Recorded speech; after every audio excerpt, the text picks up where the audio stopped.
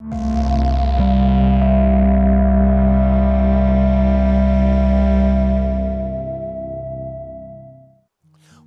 não tem saída, você não tem plano B. Chega um momento na vida que você não sabe nem o que fazer, nem para onde correr. Aí é que entra a grande parada. Você não sabe, mas Deus sabe. Quando a galera de repente estava naquela situação muvuca, sai lá do Egito e está lá em frente ao Mar Vermelho, e agora, o que vai rolar? Deus fala: Moisés, relaxa que eu estou com você.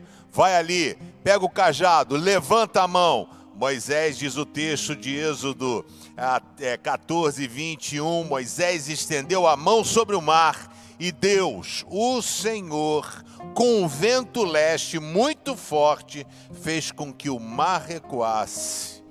E não foi um vento por acaso ou momentâneo, mas a Bíblia diz que o vento soprou a noite inteira e fez o mar virar terra seca.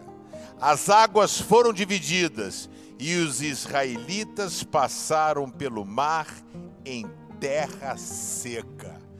Deus está disposto hoje a mandar o vento leste para abrir o mar de adversidades que se apresenta diante de você.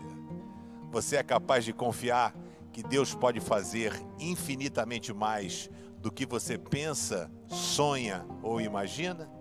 Diga ao povo que marche.